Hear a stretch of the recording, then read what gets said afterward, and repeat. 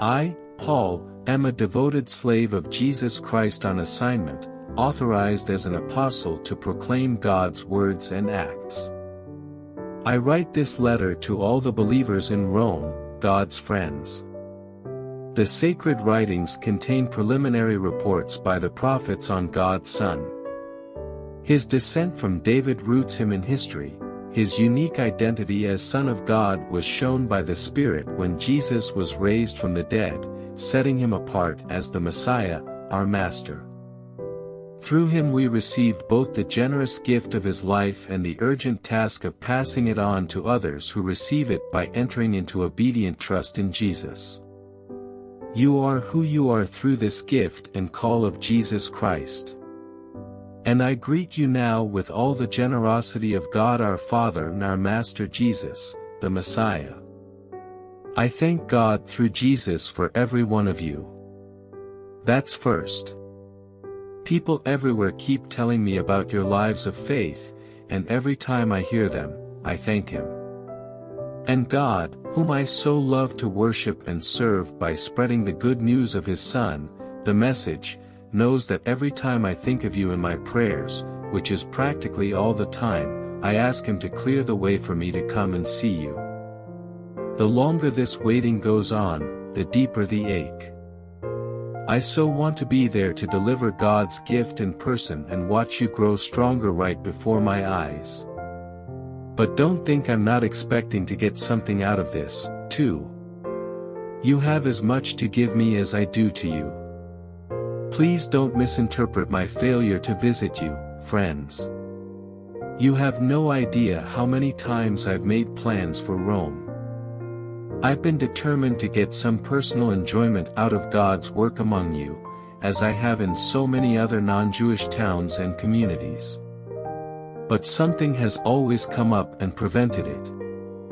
Everyone I meet, it matters little whether they're mannered or rude, smart or simple, deepens my sense of interdependence and obligation. And that's why I can't wait to get to you in Rome, preaching this wonderful good news of God. It's news I'm most proud to proclaim, this extraordinary message of God's powerful plan to rescue everyone who trusts Him, starting with Jews and then right on to everyone else. God's way of putting people right shows up in the acts of faith, confirming what Scripture has said all along: the person in right standing before God by trusting Him really lives. But God's angry displeasure erupts as acts of human mistrust and wrongdoing and lying accumulate, as people try to put a shroud over truth.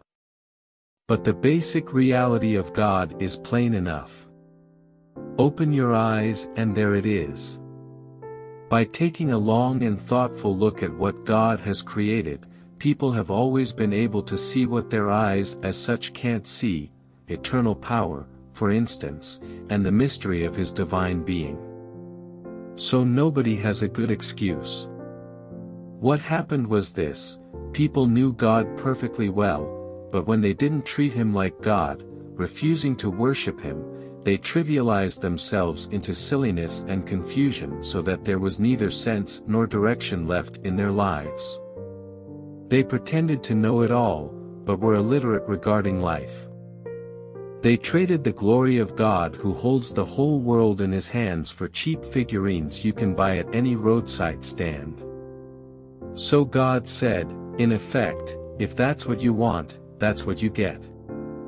It wasn't long before they were living in a pig pen, smeared with filth, filthy inside and out. And all this because they traded the true God for a fake God, and worshipped the God they made instead of the God who made them, the God we bless, the God who blesses us. Oh, yes. Worse followed. Refusing to know God, they soon didn't know how to be human either. Women didn't know how to be women, men didn't know how to be men. Sexually confused, they abused and defiled one another, women with women, men with men, all lust, no love. And then they paid for it. Oh, how they paid for it, emptied of God and love, godless and loveless wretches. Since they didn't bother to acknowledge God, God quit bothering them and let them run loose. And then all hell broke loose, rampant evil, grabbing and grasping, vicious backstabbing. They made life hell on earth with their envy, wanton killing, bickering, and cheating. Look at them, mean-spirited, venomous, fork-tongued God-bashers. Bullies, swaggerers, insufferable windbags. They keep inventing new ways of wrecking lives. They ditch their parents when they get in the way. Stupid, slimy, cruel, cold-blooded. And it's not as if they don't know better. They know perfectly well they're spitting in God's face. And they don't care. Worse, they hand out prizes to those who do the worst things best. Those people are on a dark spiral downward. But if you think that leaves you on the high ground where you can point your finger at others, think again. Every time you criticize someone, you condemn yourself. It takes one to know one. Judgmental criticism of others is a well-known way of escaping detection in your own crimes and misdemeanors. But God isn't so easily diverted. He sees right through all such smoke screens and holds you to what you've done. You didn't think, did you, that just by pointing your finger at others you would distract God from seeing all your misdoings and from coming down on you hard? Or did you think that because He's such a nice God, He'd let you off the hook? Better think this one through from the beginning. God is kind, but He's not soft.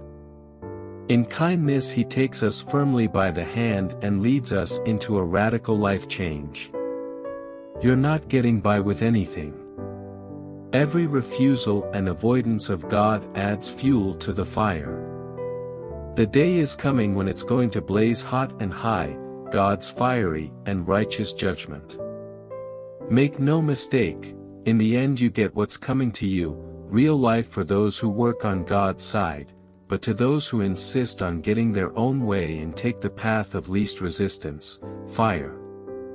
If you go against the grain, you get splinters, regardless of which neighborhood you're from, what your parents taught you, what schools you attended. But if you embrace the way God does things, there are wonderful payoffs, again without regard to where you are from or how you were brought up. Being a Jew won't give you an automatic stamp of approval. God pays no attention to what others say, or what you think, about you. He makes up His own mind. If you sin without knowing what you're doing, God takes that into account. But if you sin knowing full well what you're doing, that's a different story entirely. Merely hearing God's law is a waste of your time if you don't do what He commands. Doing, not hearing, is what makes the difference with God. When outsiders who have never heard of God's law follow it more or less by instinct, they confirm its truth by their obedience. They show that God's law is not something alien, imposed on us from without, but woven into the very fabric of our creation. There is something deep within them that echoes God's yes and no, right and wrong. Their response to God's yes and no will become public knowledge on the day God makes His final decision about every man and woman. The message from God that I proclaim through Jesus Christ takes into account all these differences. If you're brought up Jewish, don't assume that you can lean back in the arms of your religion and take it easy, feeling smug because you're an insider to God's revelation, a connoisseur of the best things of God, informed on the latest doctrines. I have a special word of caution for you who are sure that you have it all together yourselves and, because you know God's revealed word inside and out, feel qualified to guide others through their blind alleys and dark nights and confused emotions to God.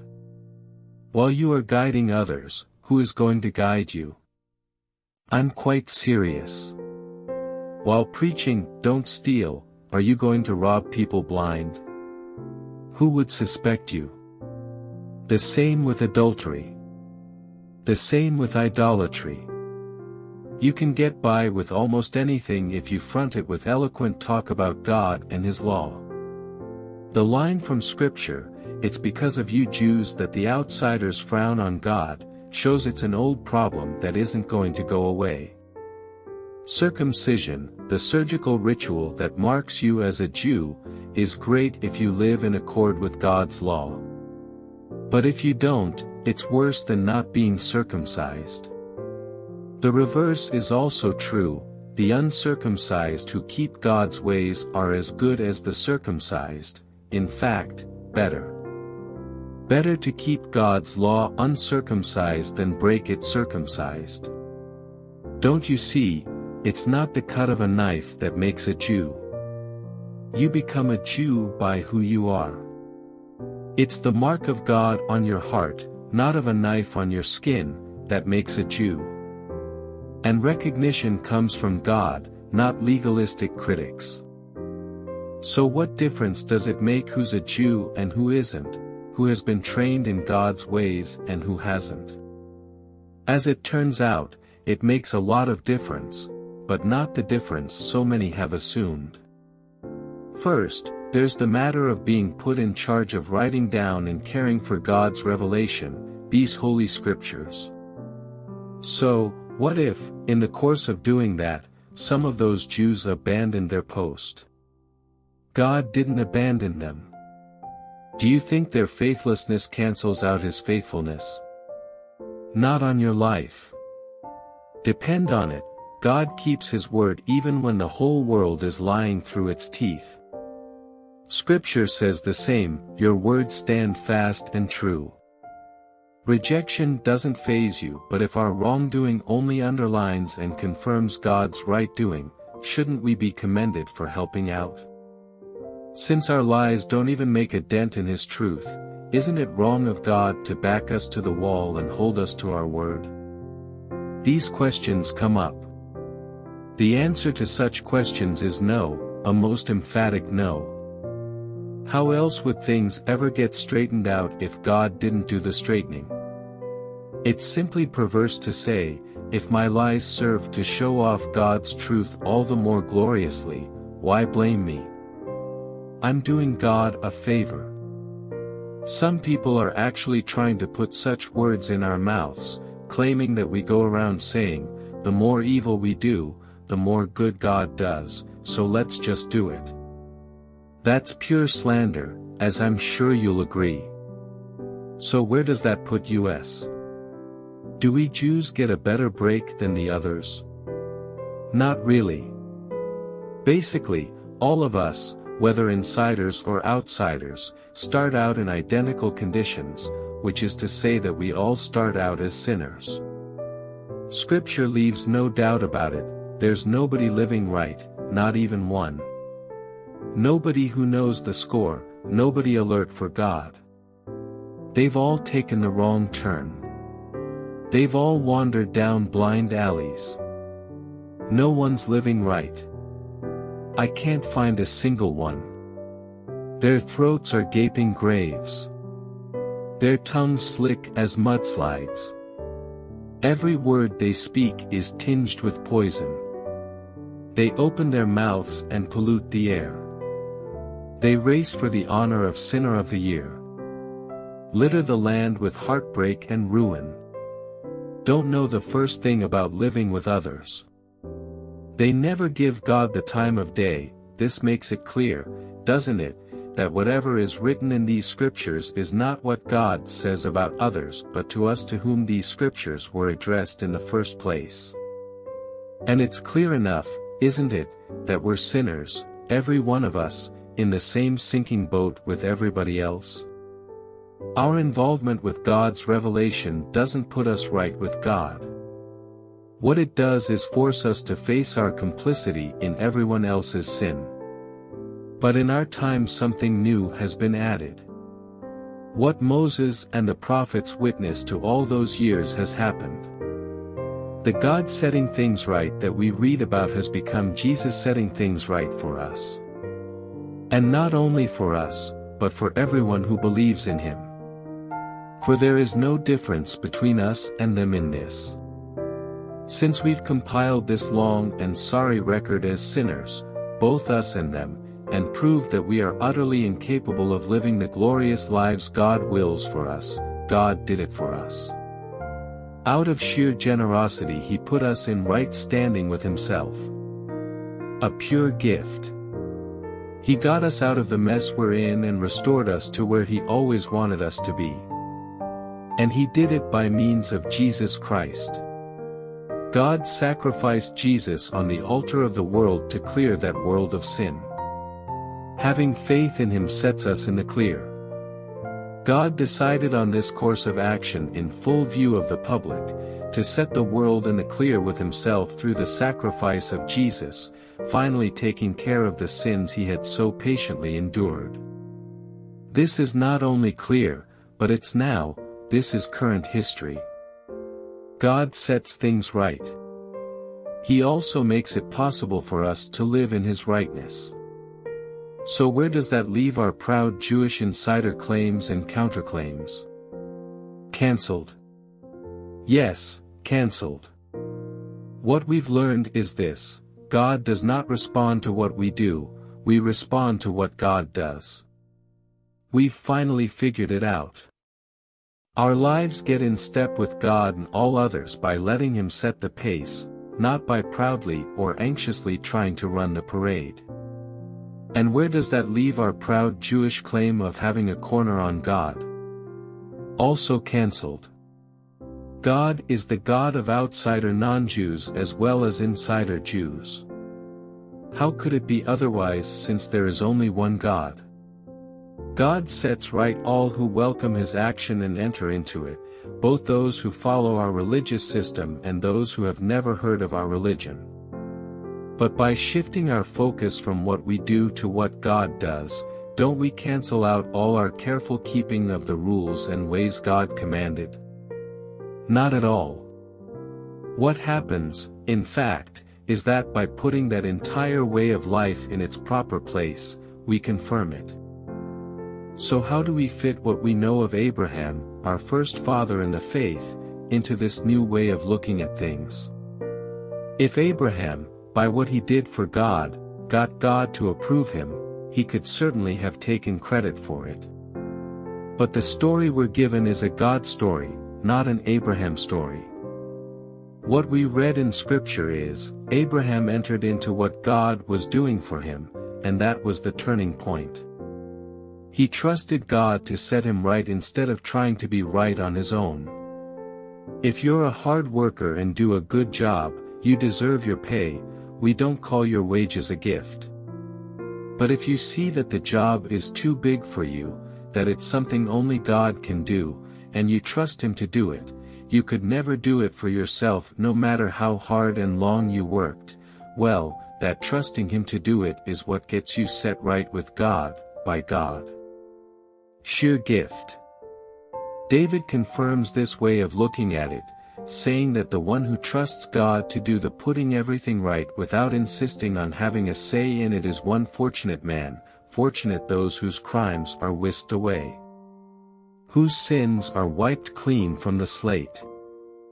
Fortunate the person against whom the Lord does not keep score. Do you think for a minute that this blessing is only pronounced over those of us who keep our religious ways and are circumcised? Or do you think it possible that the blessing could be given to those who never even heard of our ways, who were never brought up in the disciplines of God? We all agree, don't we, that it was by embracing what God did for him that Abraham was declared fit before God. Now think, was that declaration made before or after he was marked by the covenant rite of circumcision?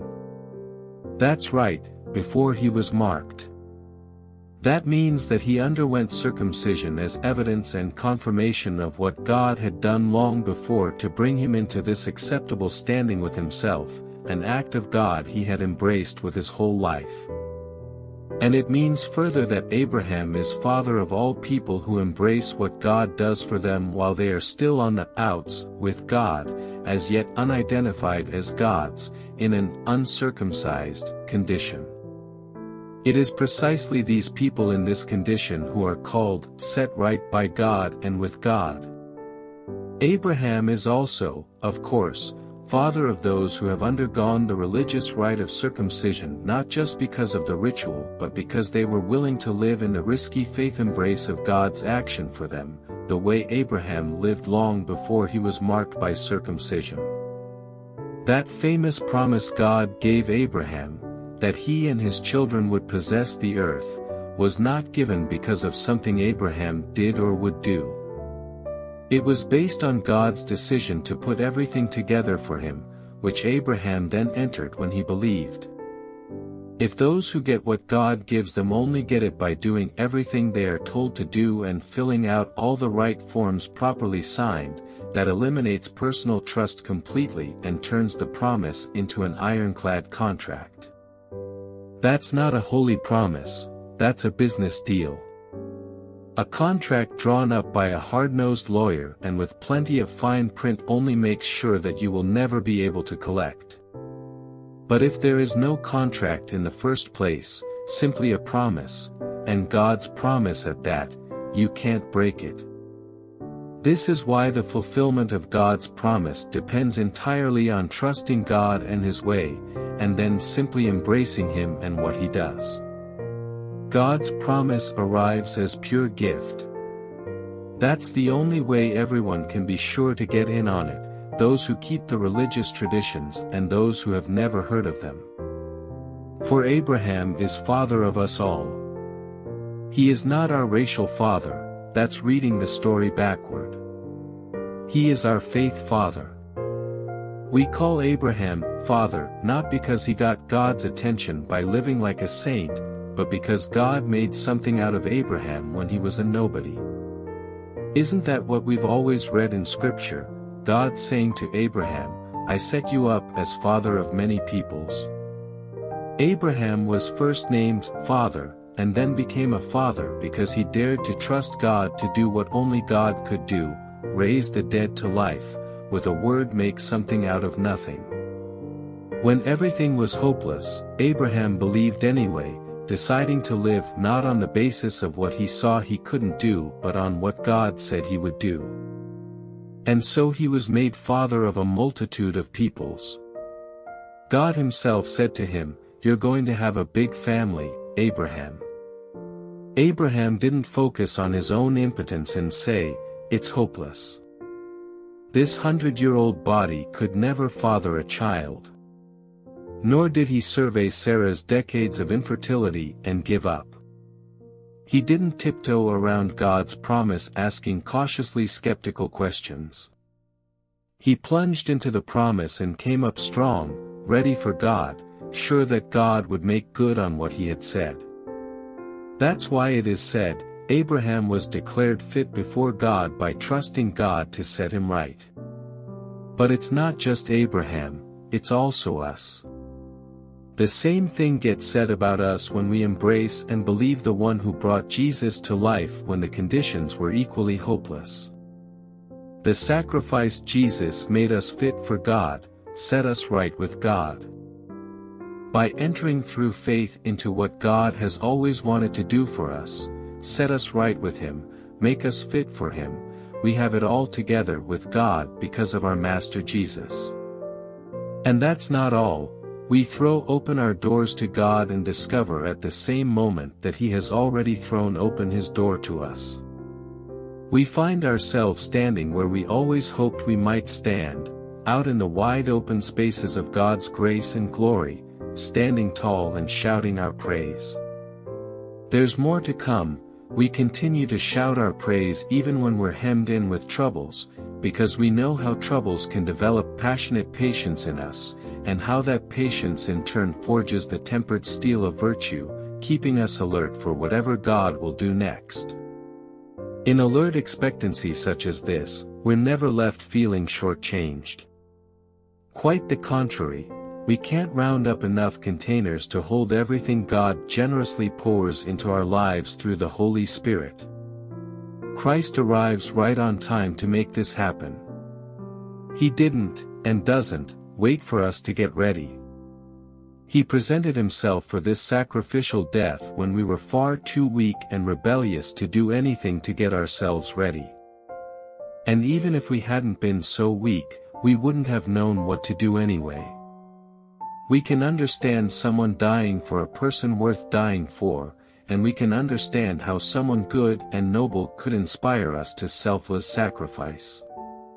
But God put His love on the line for us by offering His Son in sacrificial death while we were of no use whatever to Him. Now that we are set right with God by means of this sacrificial death, the consummate blood sacrifice, there is no longer a question of being at odds with God in any way. If, when we were at our worst, we were put on friendly terms with God by the sacrificial death of His Son, now that we're at our best, just think of how our lives will expand and deepen by means of His resurrection life. Now that we have actually received this amazing friendship with God, we are no longer content to simply say it in plodding prose. We sing and shout our praises to God through Jesus, the Messiah. You know the story of how Adam landed us in the dilemma we're in, first sin, then death, and no one exempt from either sin or death. That sin disturbed relations with God in everything and everyone, but the extent of the disturbance was not clear until God spelled it out in detail to Moses. So death, this huge abyss separating us from God, dominated the landscape from Adam to Moses. Even those who didn't sin precisely as Adam did by disobeying a specific command of God still had to experience this termination of life, this separation from God. But Adam, who got us into this, also points ahead to the one who will get us out of it. Yet the rescuing gift is not exactly parallel to the death-dealing sin. If one man's sin put crowds of people at the dead-end abyss of separation from God, just think what God's gift poured through one man, Jesus Christ, will do. There's no comparison between that death-dealing sin and this generous, life-giving gift. The verdict on that one sin was the death sentence. The verdict on the many sins that followed was this wonderful life sentence. If death got the upper hand through one man's wrongdoing, can you imagine the breathtaking recovery life makes, absolute life, in those who grasp with both hands this wildly extravagant life gift, this grand setting everything right, that the one man Jesus Christ provides? Here it is in a nutshell. Just as one person did it wrong and got us in all this trouble with sin and death, another person did it right and got us out of it. But more than just getting us out of trouble, He got us into life.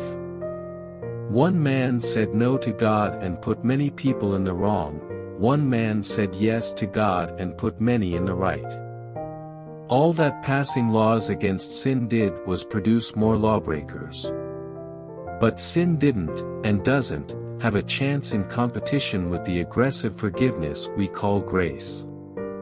When it's sin versus grace, grace wins hands down. All sin can do is threaten us with death, and that's the end of it. Grace, because God is putting everything together again through the Messiah, invites us into life, a life that goes on and on and on, world without end. So what do we do? Keep on sinning so God can keep on forgiving? I should hope not. If we've left the country where sin is sovereign, how can we still live in our old house there? Or didn't you realize we packed up and left there for good? That is what happened in baptism. When we went under the water, we left the old country of sin behind. When we came up out of the water, we entered into the new country of grace, a new life in a new land. That's what baptism into the life of Jesus means. When we are lowered into the water, it is like the burial of Jesus. When we are raised up out of the water, it is like the resurrection of Jesus. Each of us is raised into a light-filled world by our Father so that we can see where we're going in our new grace-sovereign country. Could it be any clearer? Our old way of life was nailed to the cross with Christ, a decisive end to that sin-miserable life, no longer captive to sin's demands. What we believe is this: if we get included in Christ's sin-conquering death, we also get included in his life-saving resurrection. We know that when Jesus was raised from the dead, it was a signal of the end of death as the end. Never again will death have the last word. When Jesus died, he took sin down with him, but alive he brings God down to us. From now on, think of it this way: sin speaks a dead language that means nothing to you, God speaks your mother tongue, and you hang on every word. You are dead to sin and alive to God. That's what Jesus did. That means you must not give sin a vote in the way you conduct your lives. Don't give it the time of day. Don't even run little errands that are connected with that old way of life. Throw yourselves wholeheartedly in full time. Remember, you've been raised from the dead, into God's way of doing things. Sin can't tell you how to live. After all, you're not living under that old tyranny any longer. You're living in the freedom of God. So, since we're out from under the old tyranny, does that mean we can live any old way we want? Since we're free in the freedom of God, can we do anything that comes to mind? Hardly. You know well enough from your own experience that there are some acts of so-called freedom that destroy freedom. Offer yourselves to sin, for instance, and it's your last free act. But offer yourselves to the ways of God and the freedom never quits. All your lives you've let sin tell you what to do. But thank God you've started listening to a new master, one whose commands set you free to live openly in his freedom.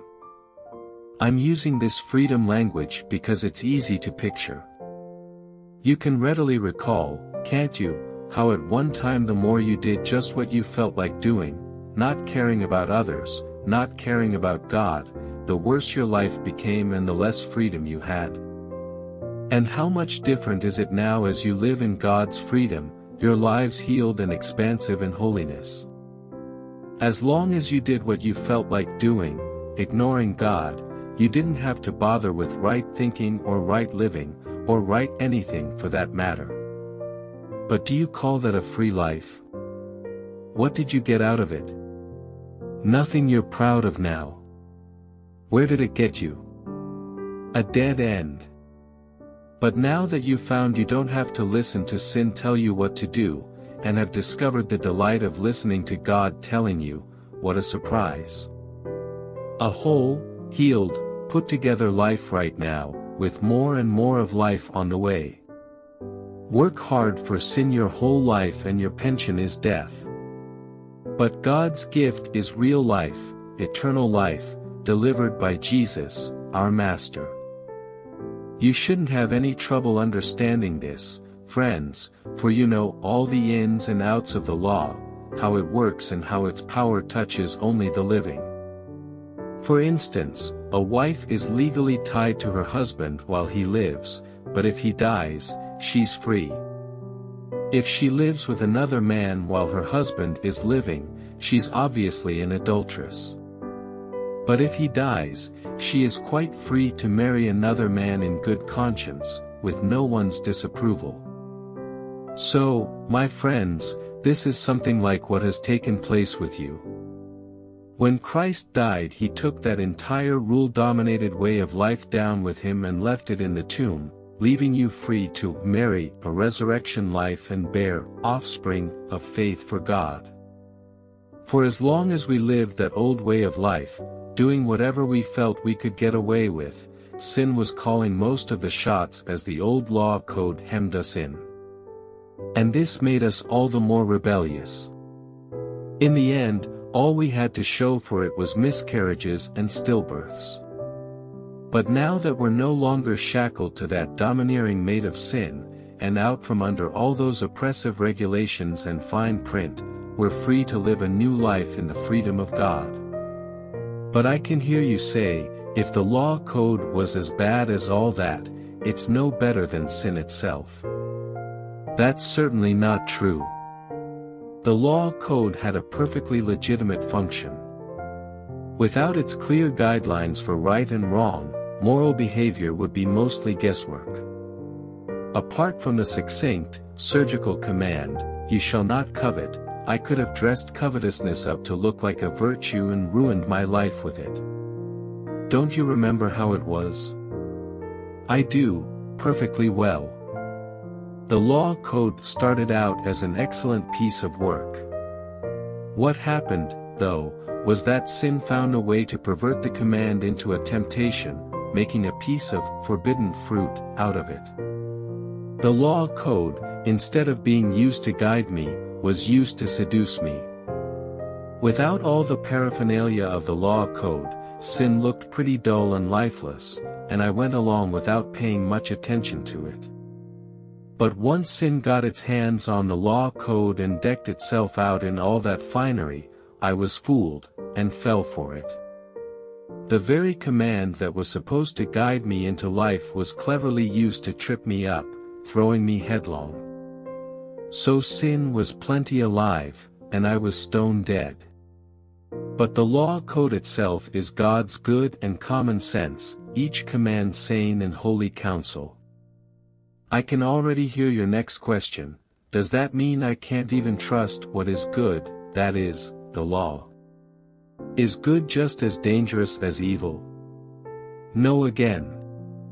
Sin simply did what sin is so famous for doing, using the good as a cover to tempt me to do what would finally destroy me. By hiding within God's good commandment, sin did far more mischief than it could ever have accomplished on its own. I can anticipate the response that is coming. I know that all God's commands are spiritual, but I'm not. Isn't this also your experience? Yes. I'm full of myself. After all, I've spent a long time in sin's prison. What I don't understand about myself is that I decide one way, but then I act another, doing things I absolutely despise. So if I can't be trusted to figure out what is best for myself and then do it, it becomes obvious that God's command is necessary. But I need something more. For if I know the law but still can't keep it, and if the power of sin within me keeps sabotaging my best intentions, I obviously need help. I realize that I don't have what it takes. I can will it, but I can't do it. I decide to do good, but I don't really do it. I decide not to do bad, but then I do it anyway. My decisions, such as they are, don't result in actions. Something has gone wrong deep within me and gets the better of me every time. It happens so regularly that it's predictable. The moment I decide to do good, sin is there to trip me up. I truly delight in God's commands, but it's pretty obvious that not all of me joins in that delight. Parts of me covertly rebel, and just when I least expect it, they take charge. I've tried everything and nothing helps. I'm at the end of my rope. Is there no one who can do anything for me? Isn't that the real question? The answer, thank God, is that Jesus Christ can and does. He acted to set things right in this life of contradictions where I want to serve God with all my heart and mind, but am pulled by the influence of sin to do something totally different. With the arrival of Jesus, the Messiah, that fateful dilemma is resolved. Those who enter into Christ's being here for us no longer have to live under a continuous, low-lying black cloud. A new power is in operation. The Spirit of life in Christ, like a strong wind, has magnificently cleared the air, freeing you from a fated lifetime of brutal tyranny at the hands of sin and death. God went for the jugular when He sent His own Son. He didn't deal with the problem as something remote and unimportant. In His Son, Jesus, He personally took on the human condition, entered the disordered mess of struggling humanity in order to set it right once and for all.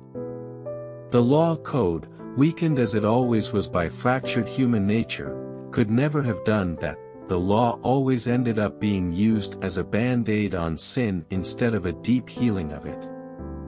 And now what the law code asked for but we couldn't deliver is accomplished as we, instead of redoubling our own efforts, simply embrace what the Spirit is doing in us. Those who think they can do it on their own end up obsessed with measuring their own moral muscle but never get around to exercising it in real life. Those who trust God's action in them find that God's Spirit is in them, living and breathing God. Obsession with self in these matters is a dead end. Attention to God leads us out into the open, into a spacious, free life. Focusing on the self is the opposite of focusing on God. Anyone completely absorbed in self ignores God, ends up thinking more about self than God. That person ignores who God is and what He is doing. And God isn't pleased at being ignored. But if God Himself has taken up residence in your life, you can hardly be thinking more of yourself than of Him. Anyone, of course, who has not welcomed this invisible but clearly present God, the Spirit of Christ, won't know what we're talking about.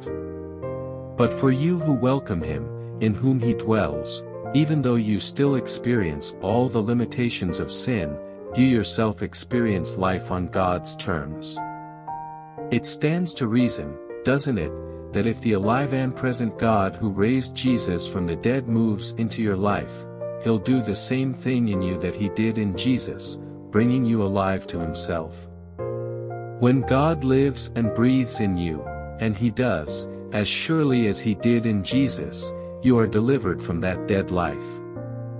With His Spirit living in you, your body will be as alive as Christ's. So don't you see that we don't owe this old do-it-yourself life one red cent? There's nothing in it for us, nothing at all. The best thing to do is give it a decent burial and get on with your new life. God's Spirit beckons. There are things to do and places to go. This resurrection life you received from God is not a timid, grave-tending life. It's adventurously expectant, greeting God with a childlike, "What's next, Papa?" God's Spirit touches our spirits and confirms who we really are. We know who He is, and we know who we are, Father and children. And we know we are going to get what's coming to us, an unbelievable inheritance. We go through exactly what Christ goes through. If we go through the hard times with Him, then we're certainly going to go through the good times with Him. That's why I don't think there's any comparison between the present hard times and the coming good times. The created world itself can hardly wait for what's coming next. Everything in creation is being more or less held back. God reins it in until both creation and all the creatures are ready and can be released at the same moment into the glorious times ahead. Meanwhile, the joyful anticipation deepens. All around us we observe a pregnant creation. The difficult times of pain throughout the world are simply birth pangs. But it's not only around us, it's within us. The Spirit of God is arousing us within. We're also feeling the birth pangs. These sterile and barren bodies of ours are yearning for full deliverance. That is why waiting does not diminish us, any more than waiting diminishes a pregnant mother. We are enlarged in the waiting. We, of course, don't see what is enlarging us.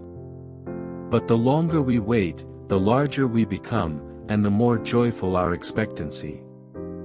Meanwhile, the moment we get tired in the waiting, God's Spirit is right alongside helping us along.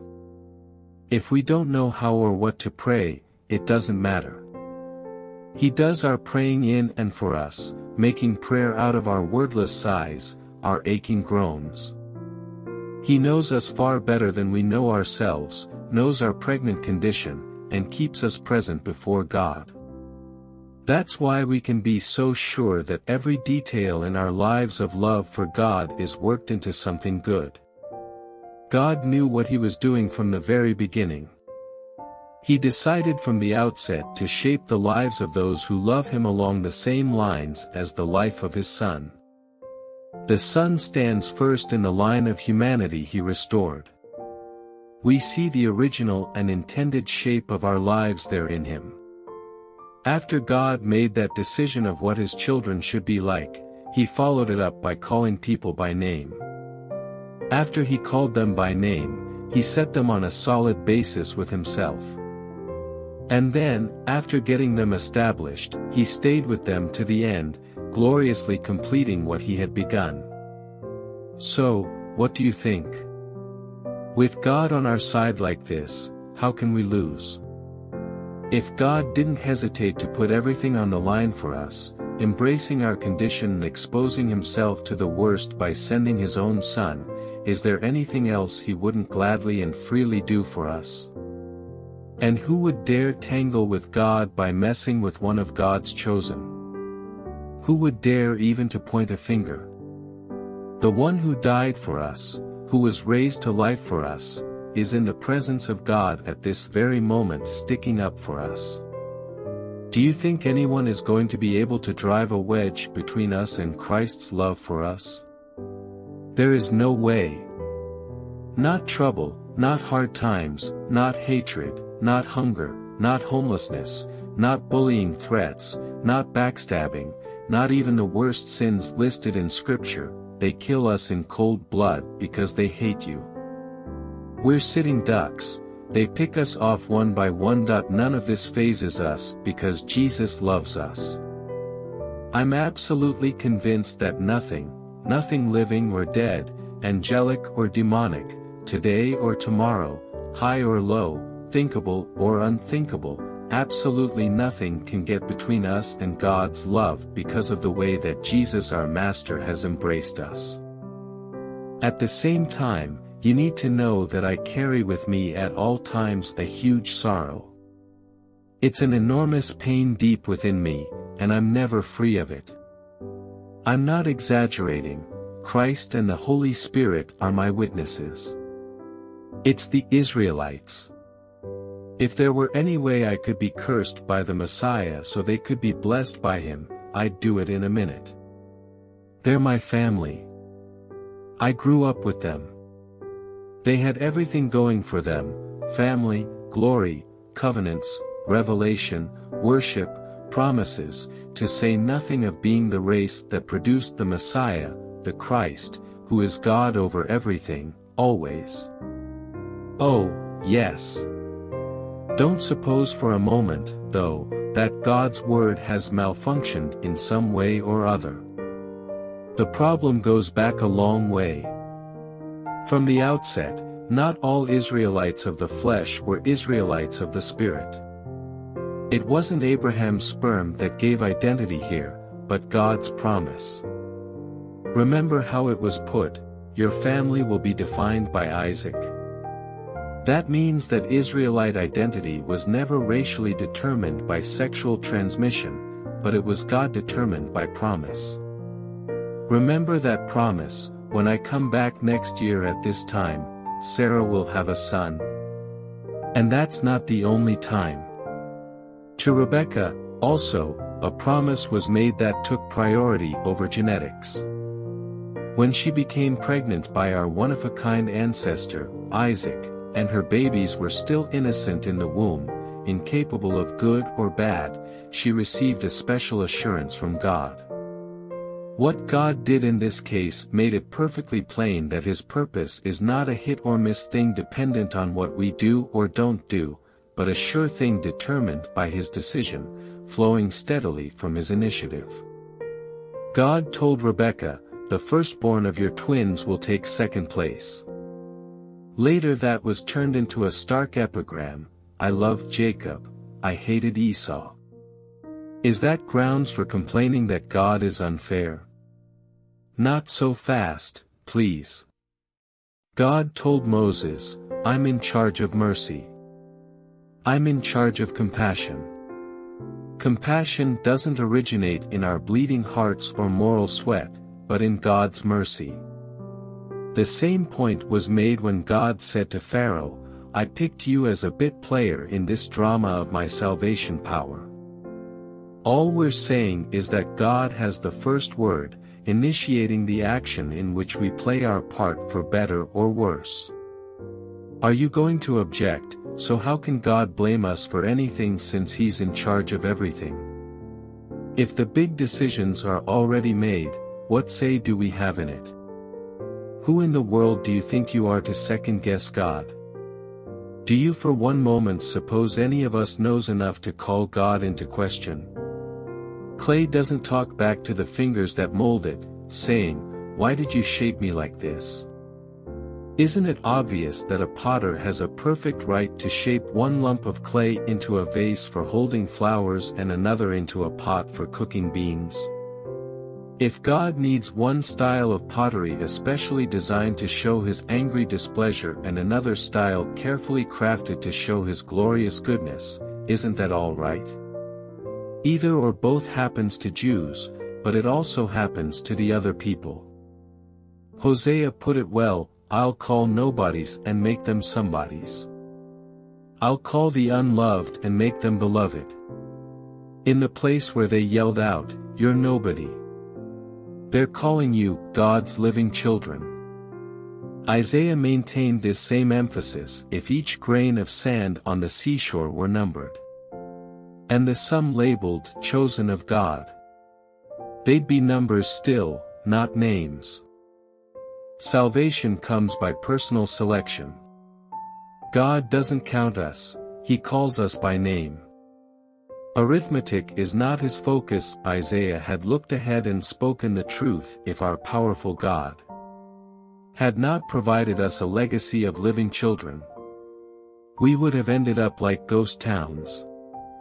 Like Sodom and Gomorrah. How can we sum this up?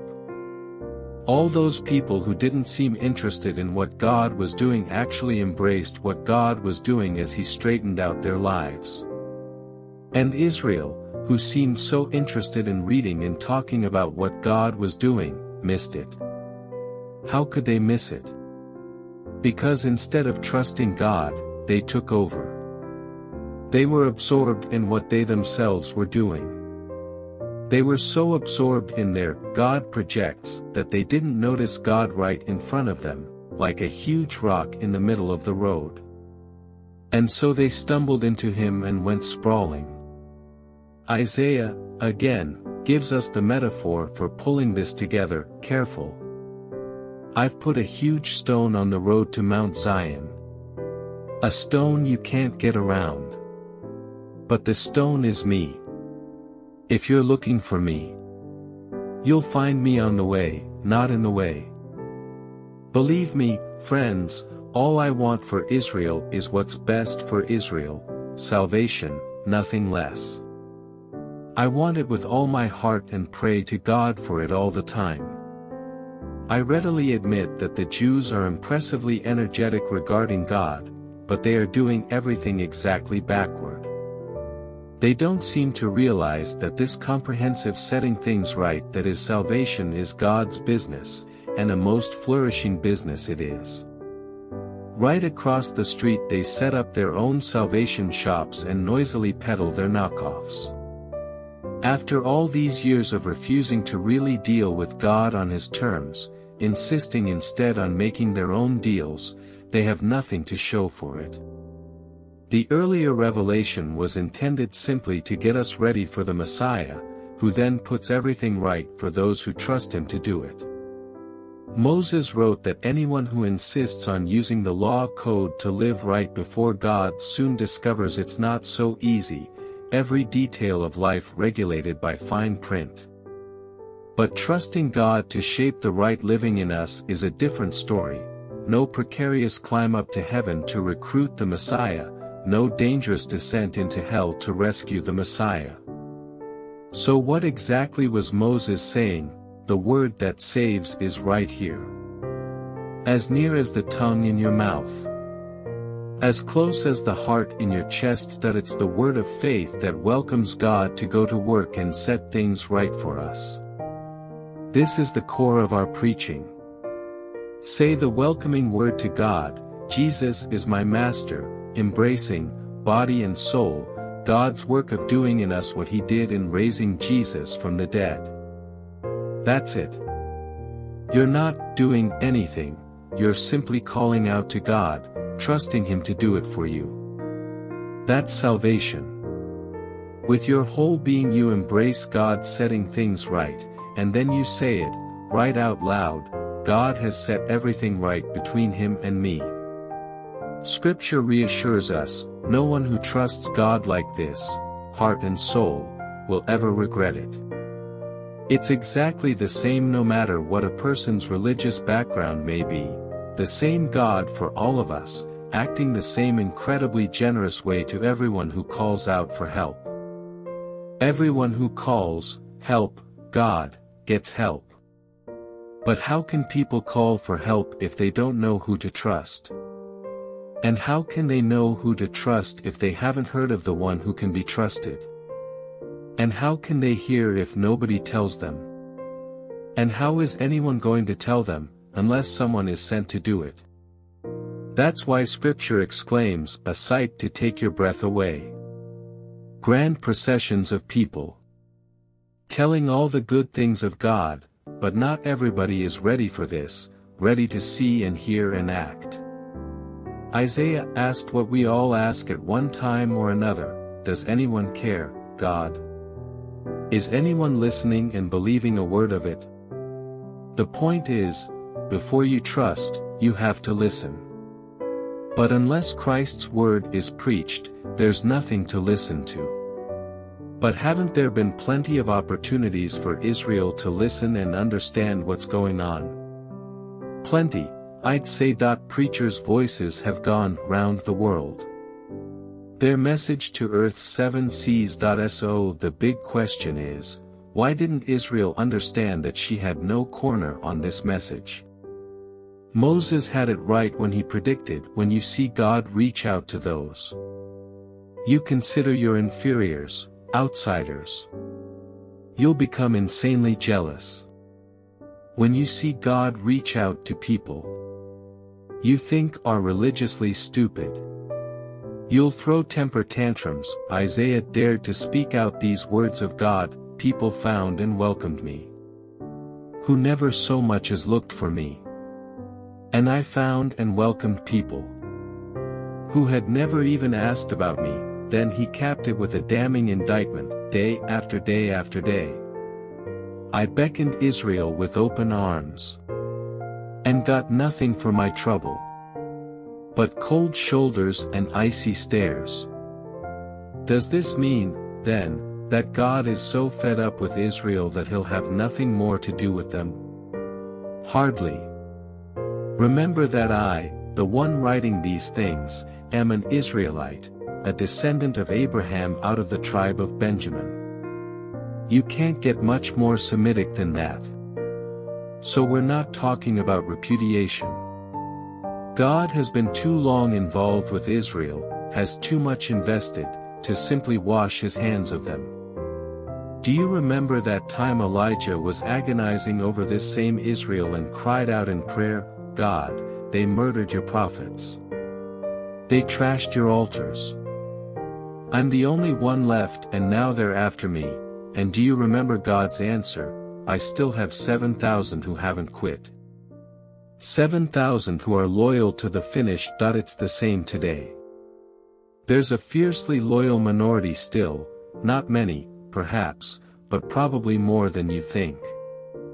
They're holding on, not because of what they think they're going to get out of it, but because they're convinced of God's grace and purpose in choosing them. If they were only thinking of their own immediate self-interest, they would have left long ago. And then what happened? Well, when Israel tried to be right with God on her own, pursuing her own self-interest, she didn't succeed. The chosen ones of God were those who let God pursue his interest in them, and as a result received his stamp of legitimacy. The self-interest Israel became thick-skinned toward God. Moses and Isaiah both commented on this, fed up with their quarrelsome, self-centered ways. God blurred their eyes and dulled their ears. Shut them in on themselves in a hall of mirrors. And they're there to this day. David was upset about the same thing. I hope they get sick eating self-serving meals. Break a leg walking their self-serving ways. I hope they go blind staring in their mirrors. Get ulcers from playing at God. The next question is, are they down for the count? Are they out of this for good? And the answer is a clear-cut no. Ironically, when they walked out, they left the door open and the outsiders walked in. But the next thing you know, the Jews were starting to wonder if perhaps they had walked out on a good thing. Now, if their leaving triggered this worldwide coming of non-Jewish outsiders to God's kingdom, just imagine the effect of their coming back. What a homecoming! But I don't want to go on about them. It's you, the outsiders, that I'm concerned with now. Because my personal assignment is focused on the so-called outsiders, I make as much of this as I can when I'm among my Israelite kin, the so-called insiders, hoping they'll realize what they're missing and want to get in on what God is doing. If their falling out initiated this worldwide coming together, their recovery is going to set off something even better, mass homecoming. If the first thing the Jews did, even though it was wrong for them, turned out for your good, just think what's going to happen when they get it right. Behind and underneath all this there is a holy, God-planted, God-tended root. If the primary root of the tree is holy, there's bound to be some holy fruit. Some of the tree's branches were pruned and new wild olive shoots were grafted in. Yet the fact that you are now fed by that rich and holy root gives you no cause to gloat over the pruned branches. Remember, you aren't feeding the root is feeding you. It's certainly possible to say, other branches were pruned so that I could be grafted in. Well and good. But they were pruned because they were dead wood, no longer connected by belief and commitment to the root. The only reason you're on the tree is because your graft took when you believed, and because you're connected to that belief-nurturing root. So don't get cocky and strut your branch. Be humbly mindful of the root that keeps you lithe and green. If God didn't think twice about taking pruning shears to the natural branches, why would he hesitate over you? He wouldn't give it a second thought. Make sure you stay alert to these qualities of gentle kindness and ruthless severity that exist side by side in God, ruthless with the deadwood, gentle with the grafted shoot. But don't presume on this gentleness. The moment you become deadwood, it's game over. And don't get to feeling superior to those pruned branches down on the ground. If they don't persist in remaining deadwood, they could very well get grafted back in. God can do that. He can perform miracle grafts. Why, if he could graft you, branches cut from a tree out in the wild, into an orchard tree, he certainly isn't going to have any trouble grafting branches back into the tree they grew from in the first place. Just be glad you're in the tree, and hope for the best for the others. I want to lay all this out on the table as clearly as I can, friends. This is complicated. It would be easy to misinterpret what's going on and arrogantly assume that you're royalty and they're just rabble, out on their ears for good. But that's not it at all. This hardness on the part of insider Israel toward God is temporary. Its effect is to open things up to all the outsiders so that we end up with a full house. Before it's all over, there will be a complete Israel. As it is written, a champion will stride down from the mountain of Zion. He'll clean house in Jacob. And this is my commitment to my people. Removal of their sins. From your point of view, as you hear and embrace the good news of the message, it looks like the Jews are God's enemies. But looked at from the long-range perspective of God's overall purpose, they remain God's oldest friends. God's gifts and God's call are under full warranty, never cancelled, never rescinded. There was a time not so long ago when you were on the outs with God. But then the Jews slammed the door on him and things opened up for you. Now they are on the outs. But with the door held wide open for you, they have a way back in. In one way or another, God makes sure that we all experience what it means to be outside so that He can personally open the door and welcome us back in. Have you ever come on anything quite like this extravagant generosity of God, this deep, deep wisdom? It's way over our heads. We'll never figure it out. Is there anyone around who can explain God? Anyone smart enough to tell Him what to do?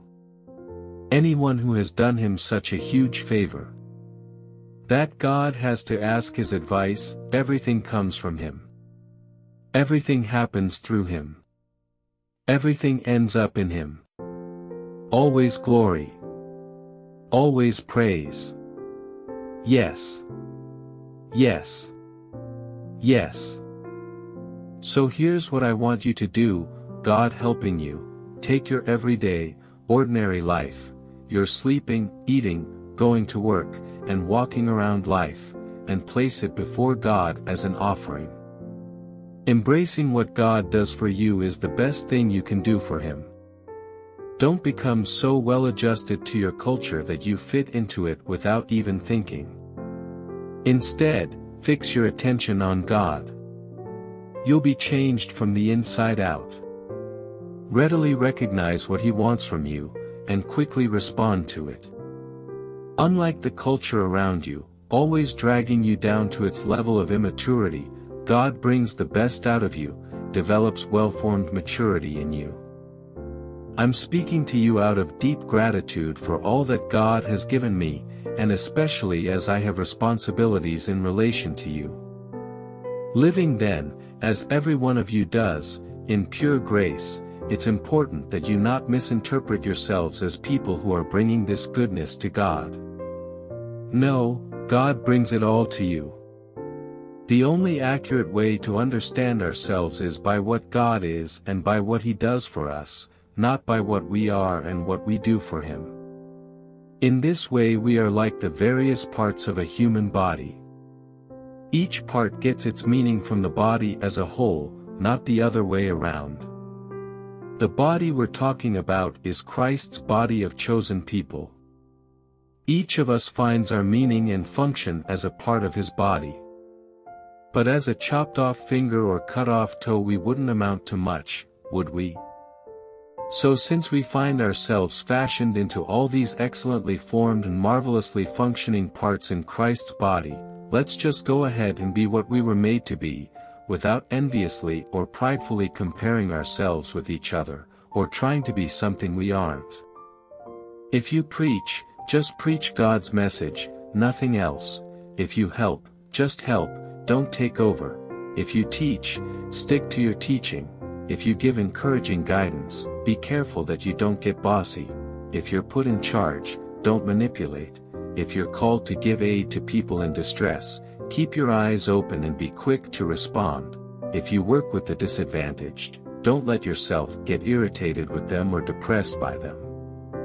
Keep a smile on your face. Love from the center of who you are, don't fake it. Run for dear life from evil, hold on for dear life to good.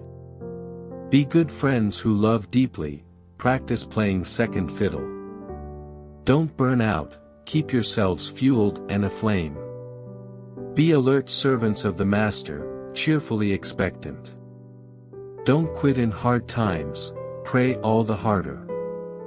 Help needy Christians, be inventive in hospitality. Bless your enemies, no cursing under your breath. Laugh with your happy friends when they're happy, share tears when they're down. Get along with each other, don't be stuck up. Make friends with nobodies, don't be the great somebody. Don't hit back, discover beauty in everyone. If you've got it in you, get along with everybody. Don't insist on getting even, that's not for you to do. I'll do the judging, says God. I'll take care of it.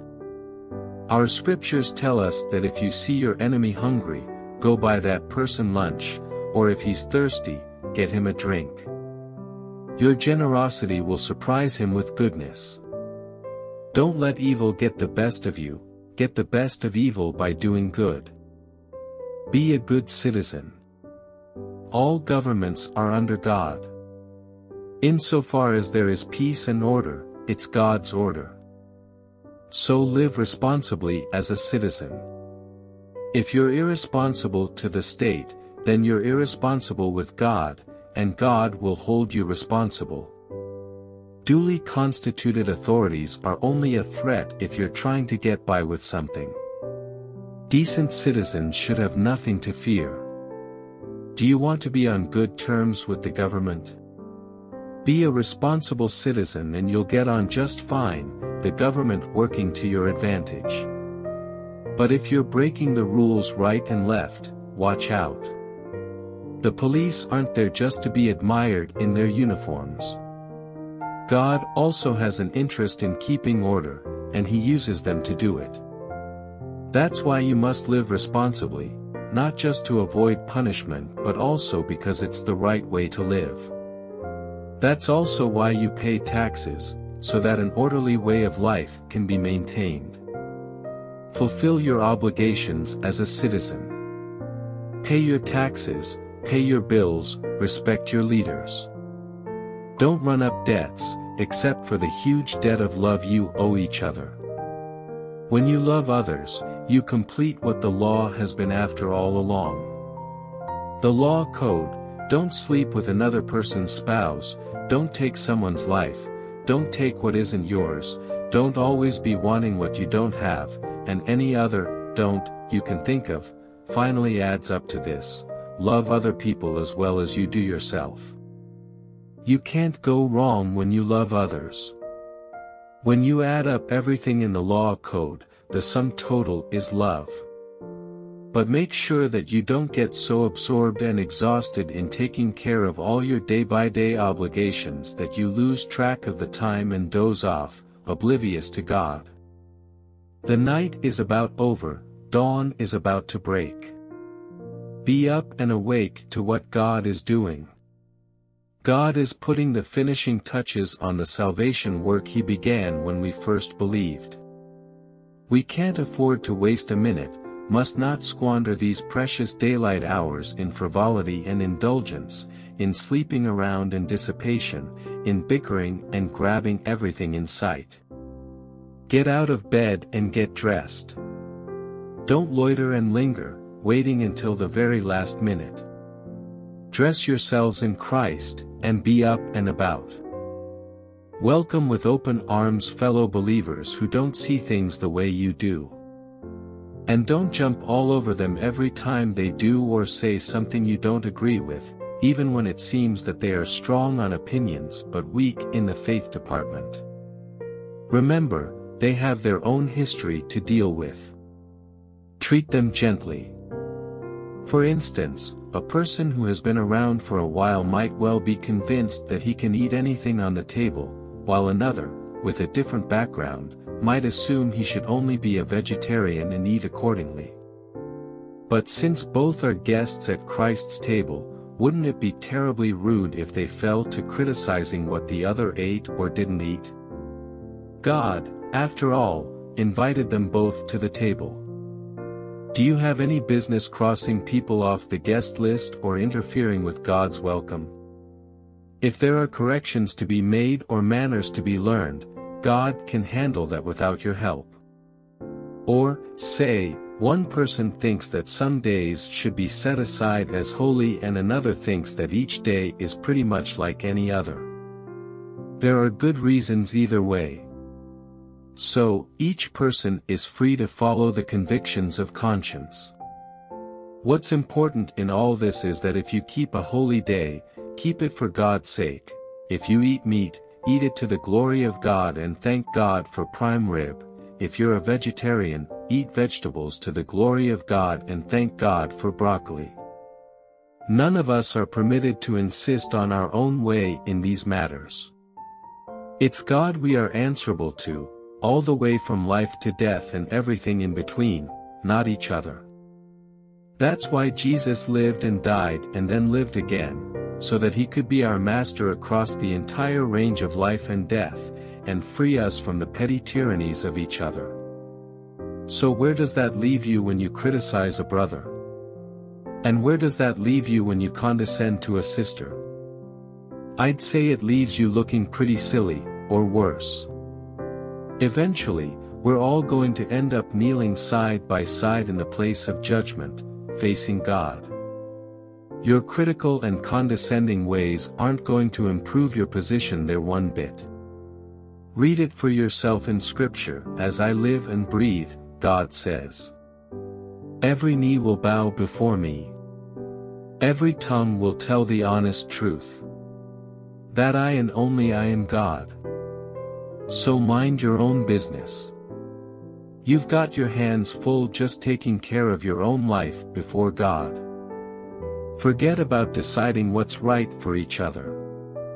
Here's what you need to be concerned about, that you don't get in the way of someone else, making life more difficult than it already is.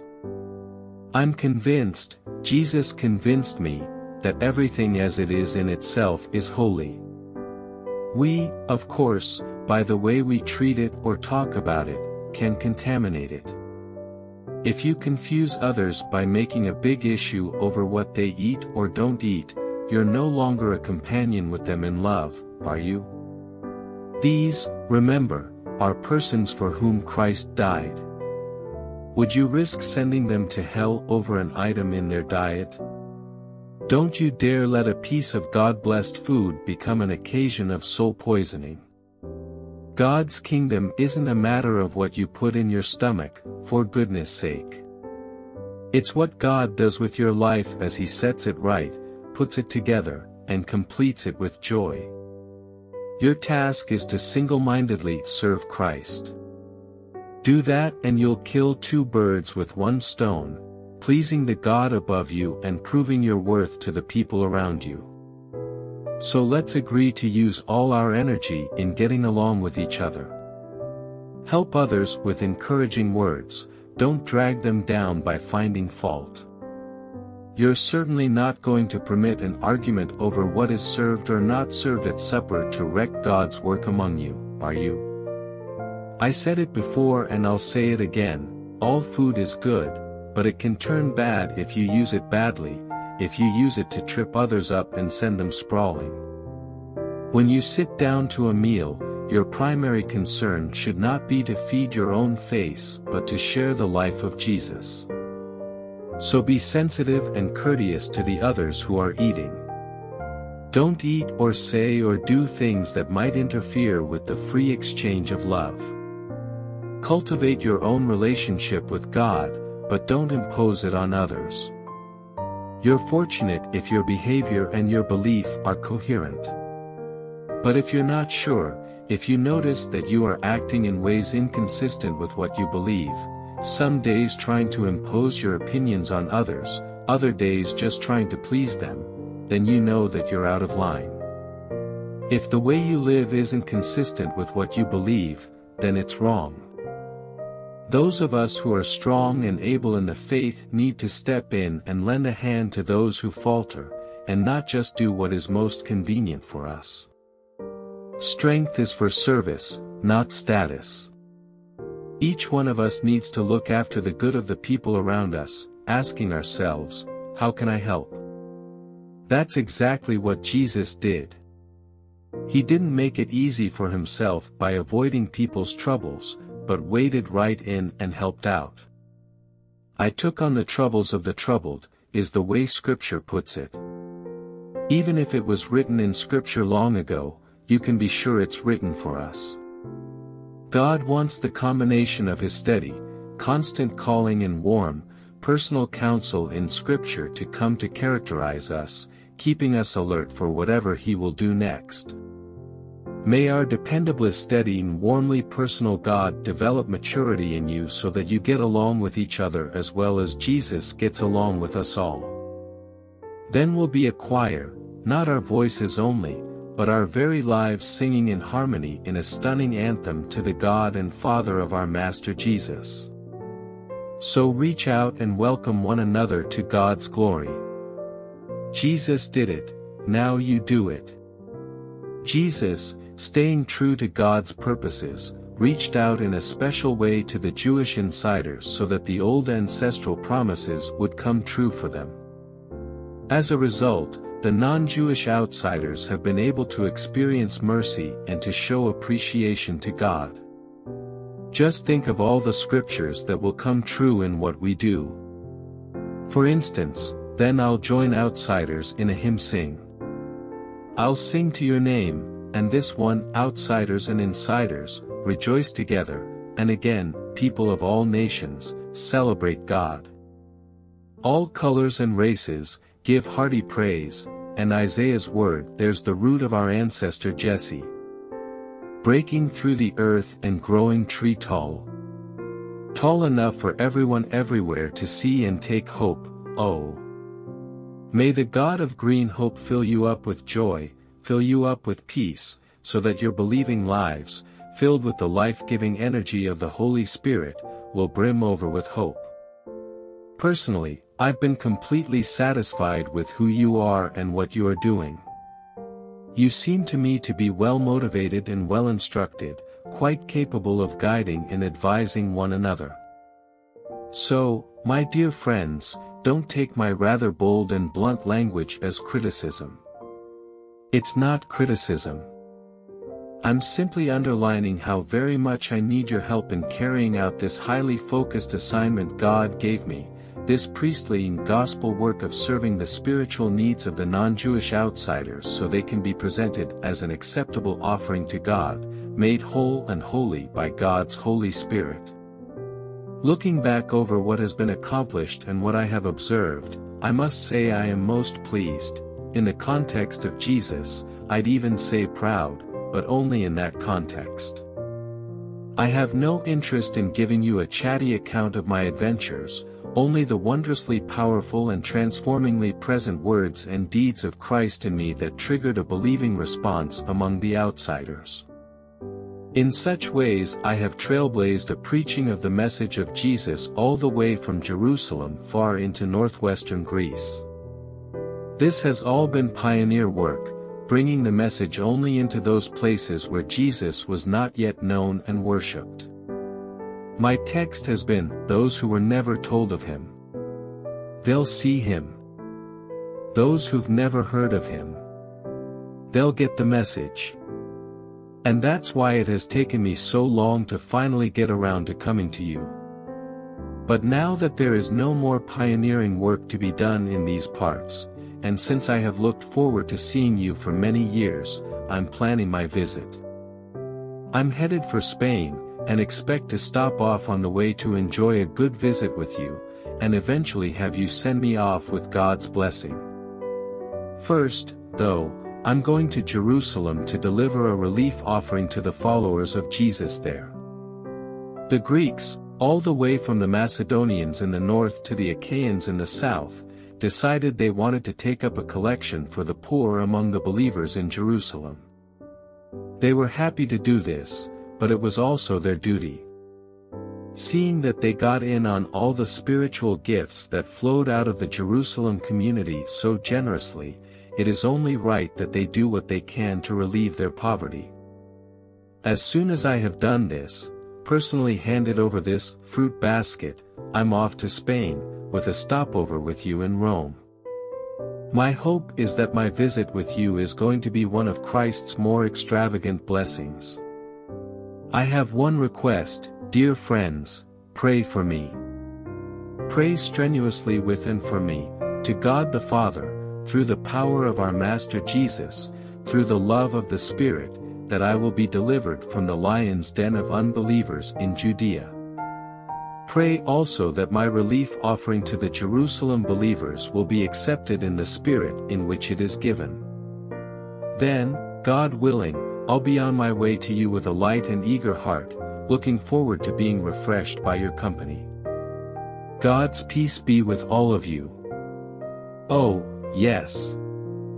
Be sure to welcome our friend Phoebe in the way of the Master, with all the generous hospitality we Christians are famous for. I heartily endorse both her and her work. She's a key representative of the church at Cenchrea. Help her out in whatever she asks. She deserves anything you can do for her. She's helped many a person, including me. Say hello to Priscilla and Aquila, who have worked hand in hand with me in serving Jesus. They once put their lives on the line for me.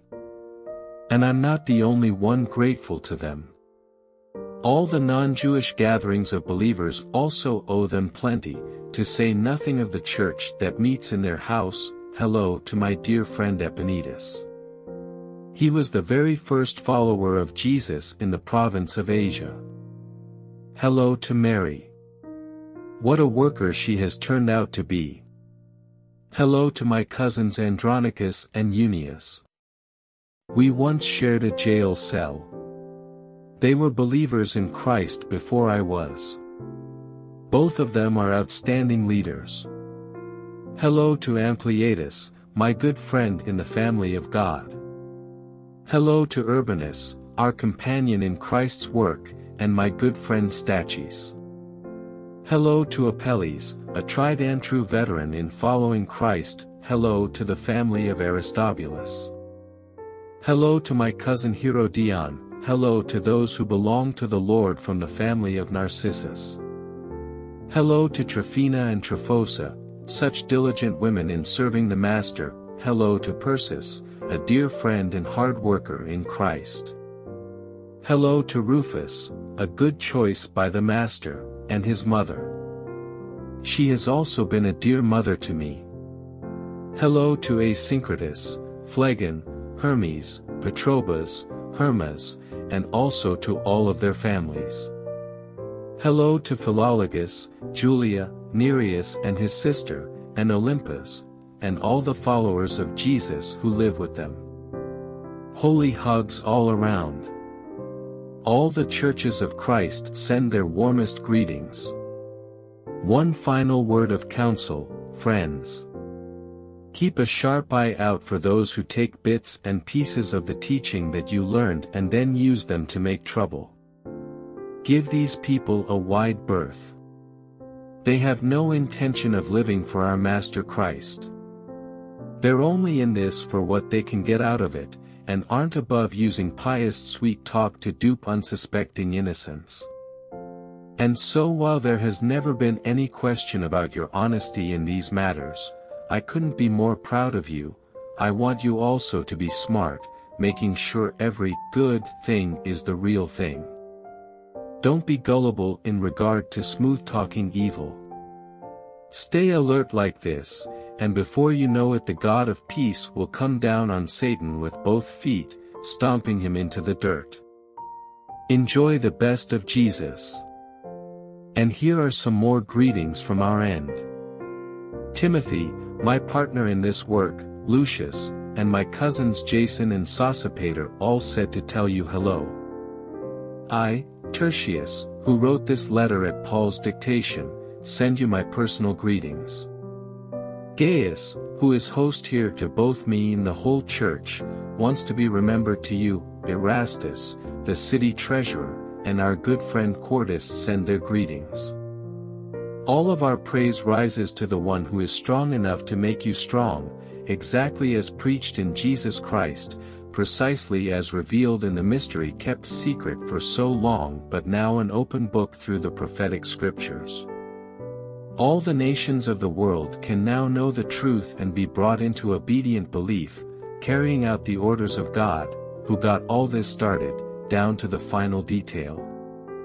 All our praise is focused through Jesus on this incomparably wise God. Yes.